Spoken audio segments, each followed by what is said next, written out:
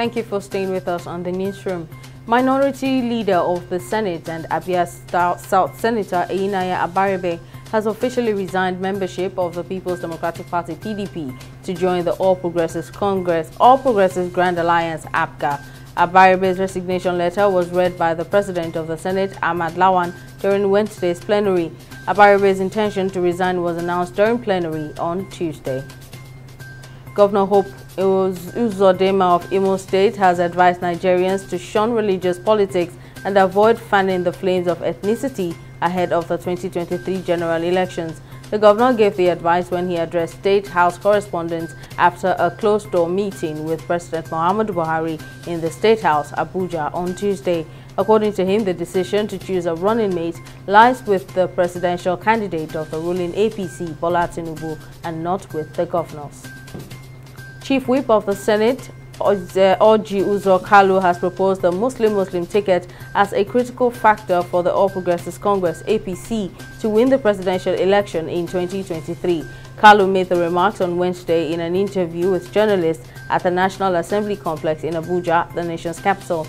The lawmaker, while arguing that it was impossible for a southern minority Muslim and a northern minority Christian to win a presidential election in Nigeria, he maintained that there was nothing wrong if the APC decides to field a Muslim ticket for the election.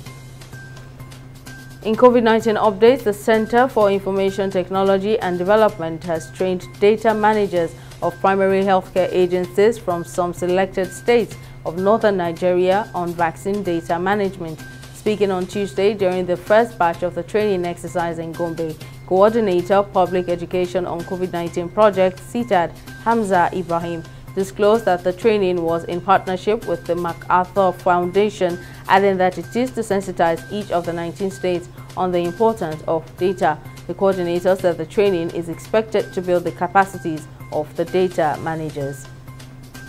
Latest report released by the National Bureau of Statistics (NBS) has indicated that Nigeria's inflation rate has hit 17.71% in May on a year-on-year basis, the highest level in 11 months.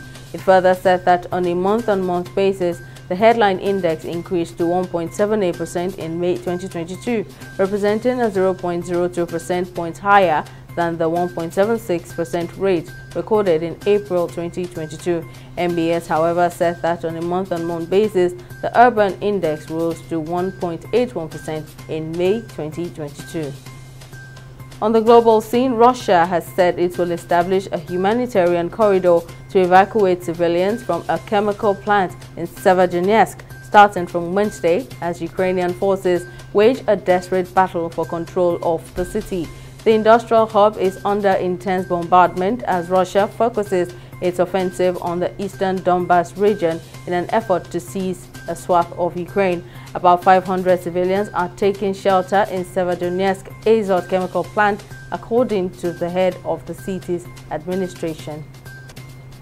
In sports, Jose Mourinho is set to return to Camp Nou in August after Barcelona confirmed the face-off against Roma in a pre-season friendly on Wednesday. Mourinho was last at Camp Nou for a competitive fixture in 2013 towards the end of his contract as manager of Real Madrid. The fixture against Roma will be played on August 6 for the Joan Gamper Trophy and will also be contested by the club's women's teams. That's it on the newsroom. Many thanks for watching. I am Simisola Adigun.